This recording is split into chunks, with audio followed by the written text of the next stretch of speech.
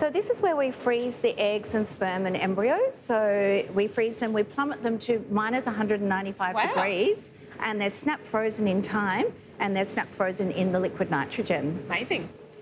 Dr. Lynn Burmeister's work in IVF has helped bring more than 10,000 babies into the world, and she wants that number to increase. But vaping is leaving its mark. So, Dr. Lynn, do you think a lot of people would be surprised to hear about the link between IVF and vaping? Yes, so it's not really well researched at the moment, but we know vaping is very bad for our lungs, bad for our kidneys, bad for our reproductive system as well. We know that vaping contains chemicals that you don't see on the packet. So, for instance, vaping contains formaldehyde, chlorine, weed poisoning substances. So it's filled with a lot of chemicals that can be hormone disruptors. And those hormone disruptors can affect our egg quality and our sperm quality, and also affect our future reproduction. What about sperm production?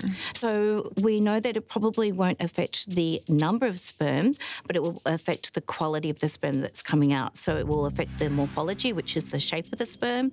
It will also probably affect the motility of the sperm, so how fast the sperm is swimming because of these substances in the vaping products. So we know that these substances are going to definitely play a role in infertility in the future. Are you surprised of the number of women that are coming into your clinic and they're vaping? Yeah, so I always ask, do you smoke or vape? And they're not smoking anymore, they're vaping instead, because they think vaping like, I'm just having a strawberry vape, that should be fine. It's actually not fine, and I told them what's in the vapes, and they're quite horrified to know that they've been vaping in chlorine or even formaldehyde, and also some of them even contain arsenic as well.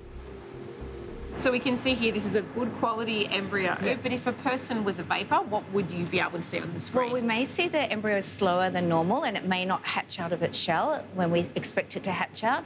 We also might see a lot of fragments in the embryo and a lot of abnormal black spots throughout the embryo. And is partly that because of the chemicals that are in vaping? Yeah, so the chemicals in vaping and also smoking affects the ultimate outcome of that embryo, and also can affect the baby later on in life.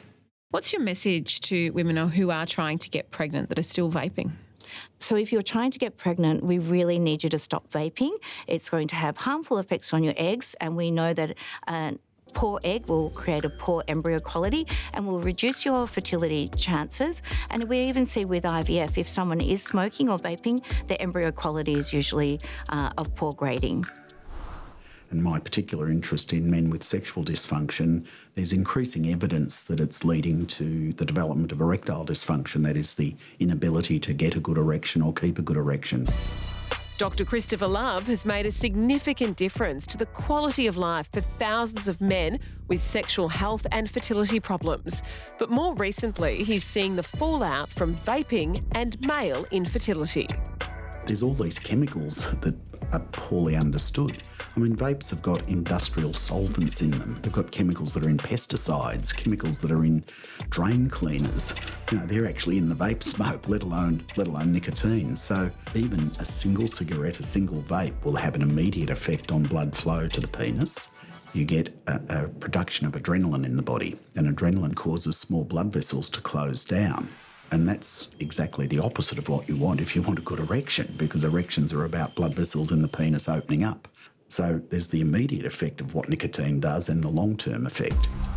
You're actually getting more nicotine in a vape than in a cigarette, so the effect will be magnified.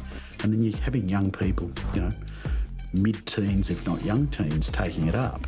But increasingly, both myself and other urologists in this area are seeing younger men with erection problems.